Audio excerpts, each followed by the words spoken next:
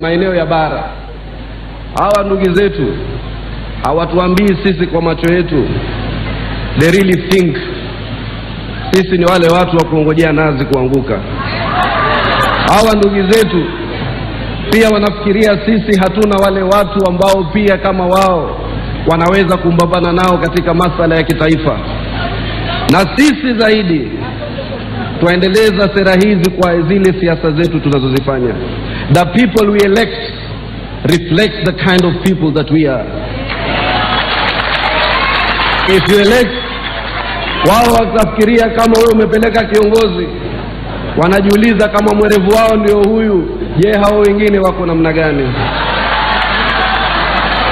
Kwa hivyo sisi kama watu wa pwani, hata wakati tuna ushirikiano na mtu wa kisiasa wa aina yoyote, lazima sisi tutoe mtazamo wetu na malengo yetu katika pwani.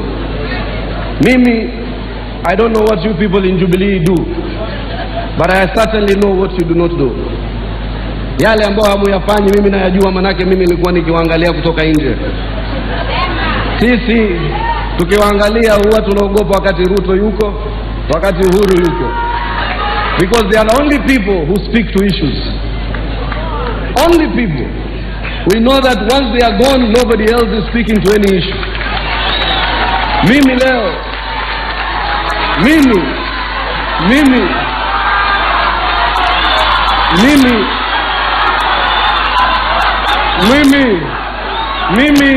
mimi niliandika manifesto yangu.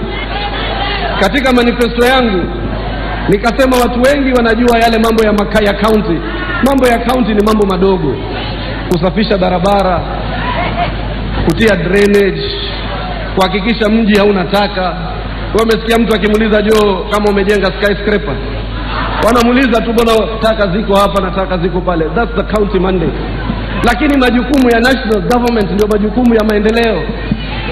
Mimi katika manifesto yangu, mimi niliitisha Itumbi. Nakamwambia Itumbi, can I please get the Jubilee manifesto? And I did a comparative of the Jubilee manifesto and the NASA manifesto. Ndio nikaeka sura, a chapter in my manifesto, my commitment to the national government. Mimi nitashirikiana vipi na serikali ya kitaifa. Na vile, na katika manifesto vipenge viwili nilivinakili kutoka NASA, na vipenge 6 nikavinakili kutoka Jubilee manifesto. How ni mulisikia mimi nikiwaahidi watu industrial park? That's not the mandate of the county. Nikiahidi watu special economic zone, that's not mandate of the national county government. Mimi nilikuwa nimeahidi watu an investment in infrastructure over 5 years worth 50 billion. That's not mandate of the county government. I picked it from your manifesto. But how many of your leaders have read the manifesto? Sasa hamwezi kwenda kuuza Uhuru Kenyatta kwa kusema navaa shati jekundu. You must sell Uhuru and Ruto as offering an alternative and a promise to the issues that affect you. Katika Kenya, binadamu anaweza kugeuka kwa matumaini. The principal and cardinal responsibility ya uongozi wowote is to give hope to his people. Lazima tuweke matumaini. Yule ndugu yangu Mgiriama, yule ndugu yangu Mdigo, yule ndugu yangu Mchoni, yule ndugu yangu Mswahili, yule ndugu yangu Mwarabu, they have a family to feed and expectations to meet. You must tell them, this is how we are going to solve your problem. Issues za ardhi tutazitatua vipi? Na katika manifesto hizi zilikuwa issue ya comprehensive land reforms zilikuwa zimeangaliwa. Lazima mtuambie na sisi tuseme how Jubilee will ensure that KPA will represent the expectations ya watu wa Mombasa as one of their principal assets in this country. Kwa hivyo mkishaweza kucommunicate kwa watu hayo, sasa sisi kwa tunajua bao zenu ni za kuotea. Paka Ruto aje ndio sisi tunaangalia huyu jamaa leo atasema nini. Uhuru aje, angalia hapa William Ruto, my brother, ameongea for about 18 minutes. He prosecuted issues. Binadamu ataka kujua where are you taking him tomorrow. Hawa mama zangu wengine mimi kuanzia kijana na waona katika siasa, they need hope for their families. Kwa hivyo hii si siku yangu, lakini tutaitana. Mimi the problem we have, ndugu zangu wa Mombasa, is messaging. Nilizungumza na ndugu yangu Balala. I have never had a person in Jubilee who has respected me and supported me, not necessarily in the election, like Najib Muhammad Balala. Nilipomshinda akanipigia simu akaniambia, my brother, you have my full and equivocal support to do in your term as Senator of Mombasa. Na kila nilipompigia simu kwa jambo lolote la kipwani, Najib Balala did it.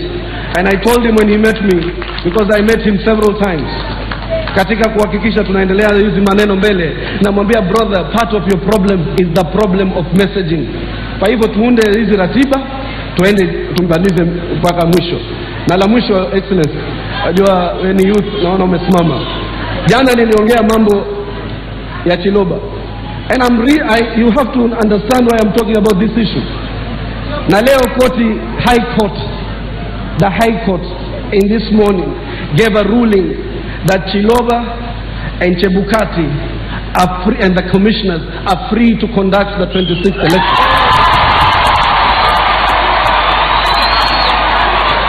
High Court. Wajua mimi pia naweza kuwa jaji ya High Court, hata Supreme Court. High Court ilisema that neither Chiloba nor Chebukati are culpable or were found guilty of any wrongdoing. Na mimi kuna time nilimwambia Chiloba ajitenge before the Supreme Court made its dictum, walikotoa uamuzi wao. Lakini why you do not understand this point?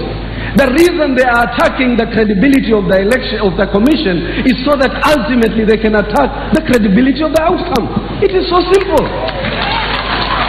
So if as Kenyans, if we do not defend the credibility of IBC, the issues of IBC, then you will have an election that is already lost before you've even started.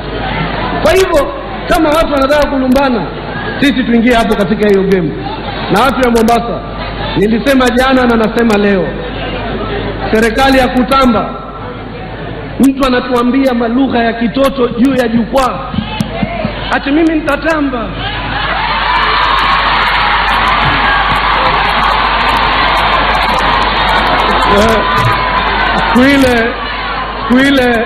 Siku ile alikuwa sikujipanga vizuri, siku ile ya Mama Ngina akasema yeye atatamba.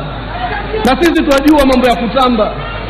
Mambo ya kutamba ni kwenda ukapiga shisha State House, umlete Alikiba, uhenga na Chris Brown. Lakini the people have real issues. They have no tap water. Their kids must go to school. They have families to feed. They have a nation to take care of. Kwa hivyo, nyinyi mkikubali watu watambe, nawaambia it is untenable to have a government in Mombasa where Raila is president and Joho is governor. Hiyo kiserikali nyinyi nyingine hapa mtahama. Suleiman Shabala ananiambia yeye atahama. Na nawaambia that will be the last blow. Watu waliodhulumika katika ardhi zao watadhulumiwa maradufu. Mji utanuka zaidi. Sasa wawe na ndugu yangu Raila waniambia reforms. Why can't you reform these small things so that we can appreciate your appreciation of the smaller picture so that you can address the bigger picture? Kama huwezi kumwambia Joho waache ufisadi, then you cannot allow this country, then we cannot get out of corruption. Kama huwezi kusafisha mji, hamwezi kusafisha taifa zima. Kwa hivyo tutasimama pamoja, tuko pamoja. Wajua sitaki kuendelea zaidi.